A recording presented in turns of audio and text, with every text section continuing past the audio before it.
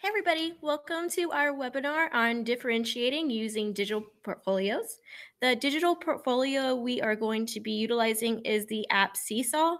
Seesaw is an app you can use with Apple devices, Android, Chromebooks, on the computer, as well as on Kindle Fires. Just to introduce myself, my name is Samantha Patton. I am the instructional support teacher at Hanley Elementary in Garland ISD. That's in Texas. I am the webmaster here at Hanley as well as the I3. I am also a Seesaw ambassador. So if you'd like to learn more about Seesaw, feel free to contact me. You can contact me on email at spatton@garlandisd.net, or you can contact me on Twitter at Mrs. Patton too. My webinar moderator is Miss Jocelyn Martinez. She is the pre-K teacher at Parsons Pre-K. She is also an I3, and you can contact her at jcmarty1@garlandisd.net. Also, throughout the presentation, if you have any questions, feel free to ask them in the chat bar on your YouTube Live, and she will be sure to relay those questions to me, and I will do my best to answer them. So for today's agenda and goals, we are going to do a Seesaw overview, take a look at my own Seesaw account. Then I'm going to show you how to create your own activities on Seesaw. I'm going to share ideas with language arts, science, social studies, math, and then finally I'll end with any questions you have. So what is Seesaw? Teachers love Seesaw because it's a digital portfolio that collects all students' digital and physical work all in one place. Everything is nice and organized, which makes it really easy to assess, as well as share information on how students are doing during parent-teacher conferences. Teachers love Seesaw because it's an area where they can create. Within Seesaw, there are built-in tools that makes it really easy for students to capture their learning and to develop their new skills.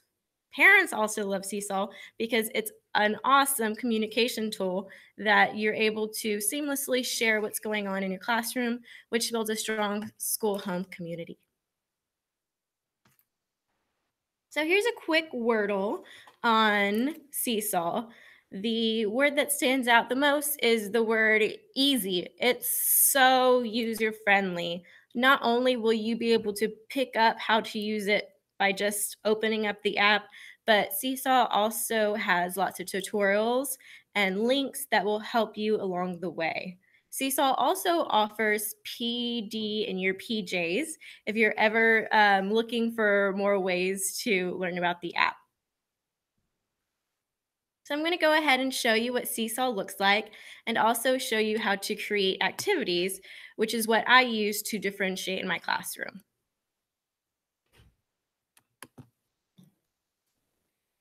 So once you log into Seesaw as a teacher, this is what it should look like. In the top left-hand corner, this is where you can access the different classrooms that you've created. As you can see, I've created several. Right now, I'm just using my sample class for this webinar. Then when I go back to my journal on the left-hand side, if I scroll down, you can see all of the different items students have published throughout the year. Now, this is just a sample, so there's not a whole lot of student examples on here, but it's a great visual. You can see the student that published the product. You can see what they did, and then as a teacher, as a student, or as a parent, you can actually like each item, which is very similar to like Facebook or Instagram, which they love. And then you can also leave comments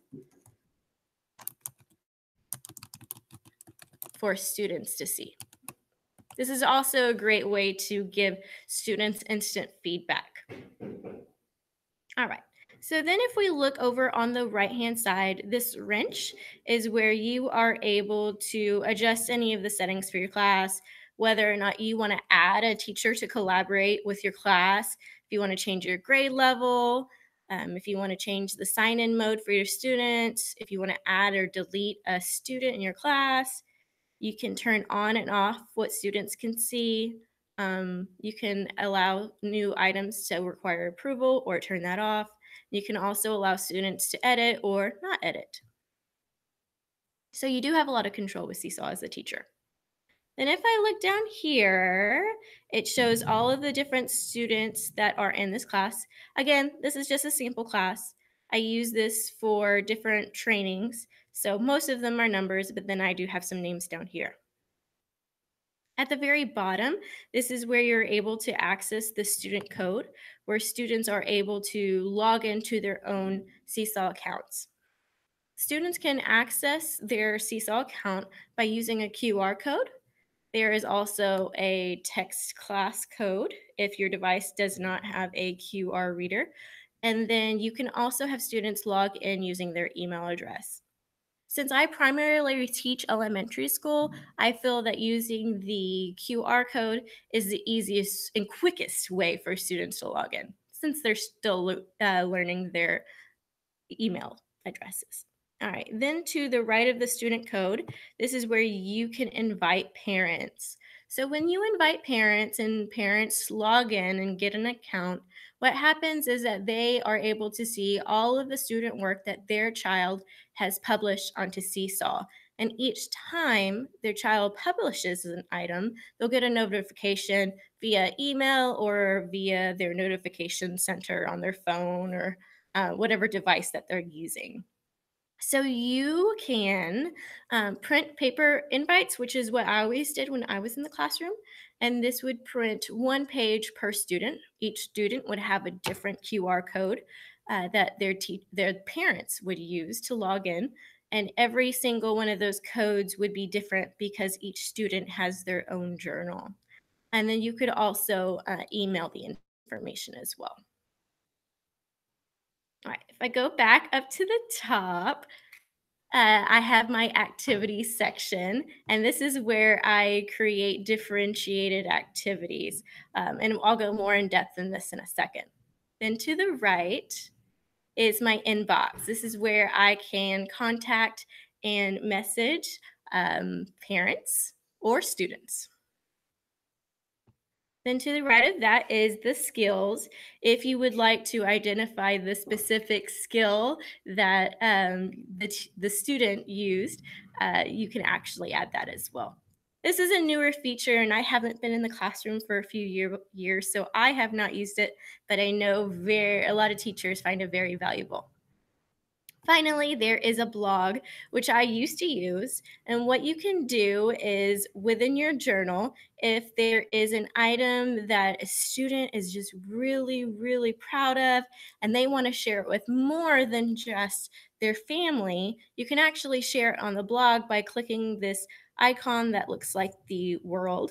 And what's great about this blog is you can either leave it open to anybody who is able to log on, or you can actually provide a password. So only people with the link to your blog as well as the password would be able to access the activities that have been posted. So it adds a lot more security. All right, we're going to go ahead and go on to activities because this is really where I differentiate different activities that I require my students to do. So as you can see, this is one activity that is currently um, available to my students. So in this activity, students were ordering numbers from least to greatest from 0 to 50. Right here, you can see all of the different icons as well as a specific direction. So it says first, tap the add button. Tap your name to add this to your journal. Tap the label button, put the numbers in order. Tap the mic to record yourself reading the numbers. Tap the check mark to save your work. And not only does it have the great visuals of the icons, Kennedy Williams, excuse us, please come to sorry. the front office.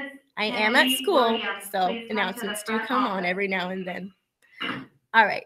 So not only are there the directions that students can read, but I've also added audio instructions for students as well. So they could either read it or they can listen to it. So if I click right here where it says responses, you can see there are 0 responses, 1 waiting for approval, and 2 not responded. So if I go down, I can see exactly who I assigned this specific activity to, and I can see who has already completed it and it's waiting for approval, and who has not even started. So then if I exit out of there, it says 1 response waiting for teacher approval right here. So I can click on review and then approve all.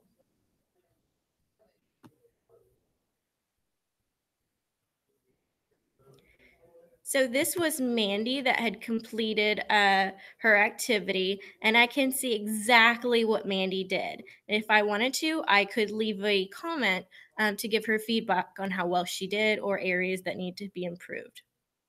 So that was an activity that was already created within Seesaw that a student had already started using.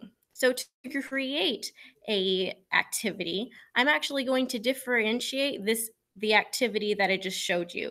So instead of ordering numbers from 0 to 50, I'm going to increase the rigor and have them order numbers from 50 to 100. So to add an activity, you click on this large plus button.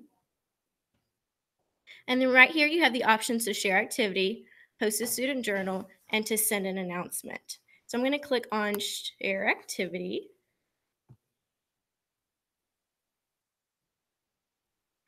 From here, you can actually access any of the activities Seesaw has already created for you. And to do that, you would just scroll through, choose the one you want, and then click view, and then add. If I go back, I can see all of the activities that I've either created or that I've added to my bank of activities. And same thing, I could view and then I could add it and share it with students. But I'm going to show you how to create a new one. So you're going to click Create New, give it a title, order numbers from least to greatest 50 to 100. Here, I'm going to type in my instructions for students. As you can see right here, there's a quick shortcut right here. And this is what actually creates those icons that you originally saw in the activities. Within my presentation, I've actually shared a image of all of the different shortcuts that you can use. If I wanted to add voice instructions, I could. For time's sake, I'm going to skip that part. Since I want students to drag numbers in order from 50 to 100, I actually need to add template to edit for students to edit. From here, it gives you the options that you have to add within Seesaw. You could add a photo, video, drawing, add a file, add a note, or add a link. For this activity, I'm adding a drawing. I'm going to click on label because I want to add labels of numbers from 0 or from 50 to 100. I'm sorry. The original one was 0 to 50. So I'm going to randomly click and add numbers that are 50 through 100.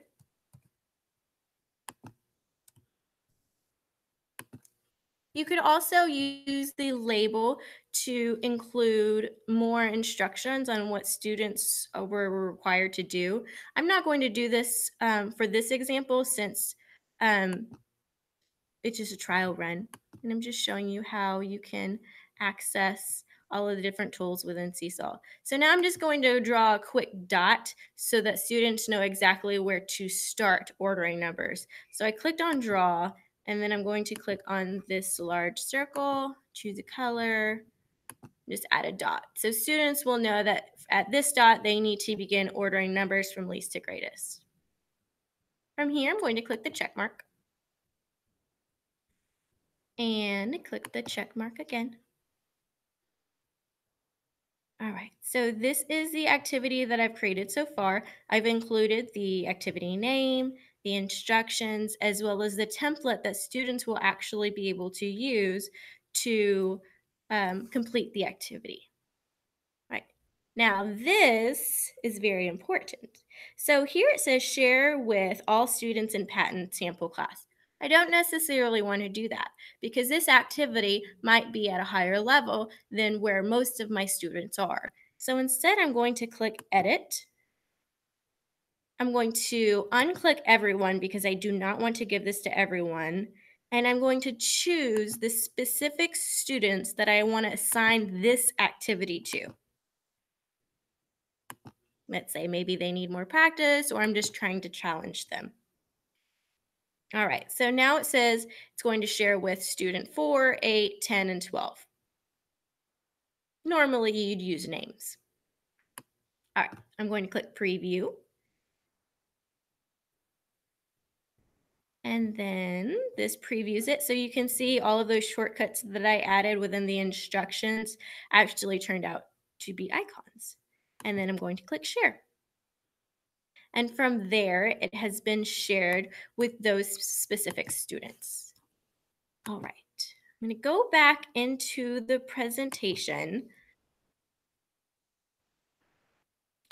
to show you the shortcuts that you would use within your directions on your activity. So if you want to create these icons for students to see, because many of our students are visual learners, you would just use these shortcuts right here, and these shortcuts would create those icons.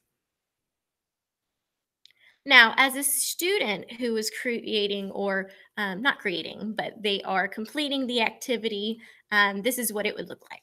So they would use their QR code or they would use their email address to sign into their account. And from here, they would see their journal. And in my class, they can actually see all of the students as well. You can actually change some of the settings to where they can't see anybody else's, but I like my kids to be able to collaborate with one another. All right. After they are at their journal, they will click right here on activities. Once they click on activities, it will show them the specific activities that I have assigned them. It won't show all of the activities that I've created, only the ones that I've shared with them. And this is key with differentiation. Instead of assigning everything, I'm assigning specific activities for the needs of my specific kids. Going back, if a student wanted to complete the activity, they would just click add. Once they click add, it will show them the activity. So from here, if they wanted to replay the audio instructions, they could. And so adding audio instructions can be really important, especially for our primary students. In order to complete this activity, what they'll do is they will actually click label and then they will tap on the number to move it to the space that they want. So if they were putting this in order from least to greatest, I would tap on 0 and then they would drag it over by the circle and then continue on with the rest of the numbers. Once they are finished ordering the numbers, then they click on the check and that's what turns it into me. So from here, it shows up in their journal. And then it shows waiting for teacher approval, which means that I need to approve it before anybody else is able to see it. And that also includes parents. It won't get sent to parents until I approve it, just to make sure it's appropriate.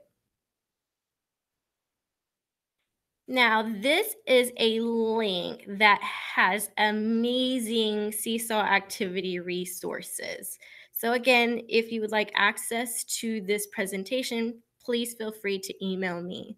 But I want to show you all of the amazing activities that Carrie Knert has started compiling. So not only are these activities that she's created, but she's also compiled activities that other teachers have been creating as well. And that's one thing I love about Seesaw is that there are so many teachers willing to collaborate. So within here, she has different topics that you can choose to specify the activity you're looking for. So whether it be language arts, social studies, or exit tickets, there are lots of options. And there are literally hundreds of different ideas on ways you can use activities to differentiate in your classroom. So definitely, if you're new to Seesaw, utilize that resource. So I'm just going to share a few of my favorites during our last 10 minutes. So in language arts, to practice fluency, students can practice their high frequency word fluency or even nonsense word fluency by doing an activity called beat the clock. So you can differentiate by giving or assigning different lists of words to different students, and then they can record themselves reading it. Similarly, you can have students record themselves reading the book on their independent level. So again, you're differentiating because you're not assigning the same book to everybody. You're making sure that it's an appropriate book for each student. You can have students retell a story. They could either draw to write the information, or they could use the label maker to write what happened first, next, then, and finally. And they could use a book of their choice. They could also tell a very important part. There are different ways that students could share character traits for a certain book. They could draw the character and then add labels to describe the character, or they could take a picture and then label it as well. Book snaps are really fun.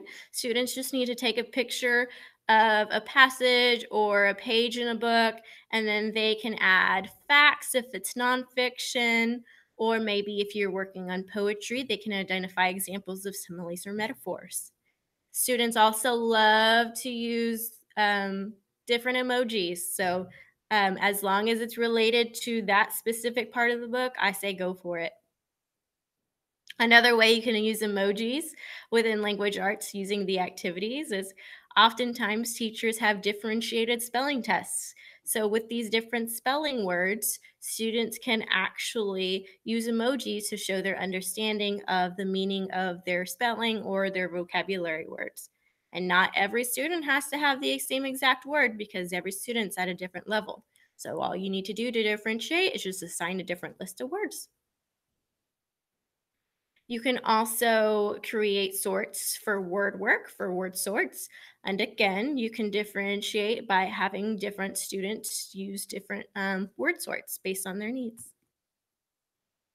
For science, you can have students classify objects, and you could have them basically sort emojis that you have already input into the activity, or you could leave that blank and have them come up with different man-made items and different items found in nature by just using the label. Similarly, you can provide the word or the emoji for them to sort, or you can have them come up with the list completely on their own, which is a little bit higher order. This is a great example for solar system. In social studies, you can have students label the earth. Again, if you want to make it a little more difficult, don't provide them the word bank. Instead, they have to do all of the labels on their own. And then you can also have students read about the branches of government and use this graphic organize to organize their thinking. In math, you can use a hundreds chart and have them skip count by twos to 100. You could also have them skip count by threes starting at 45. I know oftentimes that's a little bit harder for them because they get so used to just skipping by twos. Sometimes they don't make the connection that you could easily skip count by 3 or 4 or 5 just the same way. You could have students explain a skill that they're working on in math, like multiplication. They could use the pencil tool to write down a multiplication problem and then use the microphone to explain their work. And this is a great opportunity to showcase the different strategies that students are using to solve their math problems. Also, you could have a student take a picture of a word problem that they've created. You could also have them create the word problem right on the app Seesaw. This is an example of a graphing activity you could create, as well as patterns, and also show facts and arrays. This is another great differentiating activity in which you can change the pictures or the numbers to increase the rigor. Exit slips are becoming very, very popular.